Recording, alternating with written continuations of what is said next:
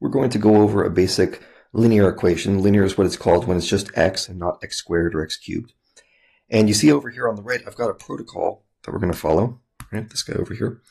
And what I want to do is get x by itself. That's my ultimate goal. But I need to start farther away from x. That'll make everything a lot easier. And when I say farther away from x, I mean, look over here. There's a few things that make x not by itself, the 6 and the 7. Because the 7 is further away, that's where I'm going to start. So here's how I approach this. I'm going to identify what's going on here. Okay, and when I say what's going on, I mean what operations are happening. That's an addition problem right there, the plus 7. And this over here, this 6x, that means multiplication.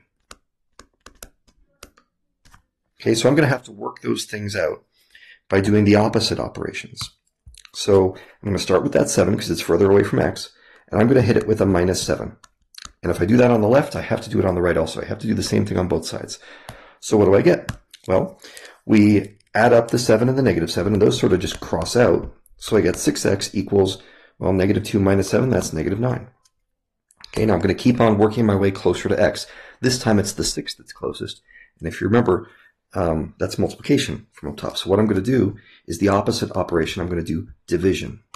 Okay, so I'm going to divide both sides by 6. And those cross out on the left. That gives me x equals negative 9 over 6. Now, that's a fine answer. It's not all the way simplified, and chances are you're probably going to want to simplify it further. So if you remember how to reduce fractions, I'm not going to go over that in super great detail here, but I'm looking for something that I can divide on top and divide on bottom. It has to be the same, right? So that's going to cross out, and that's going to give me, let's see, negative 3 over 2. Okay, so that would be my answer. That's how to solve a linear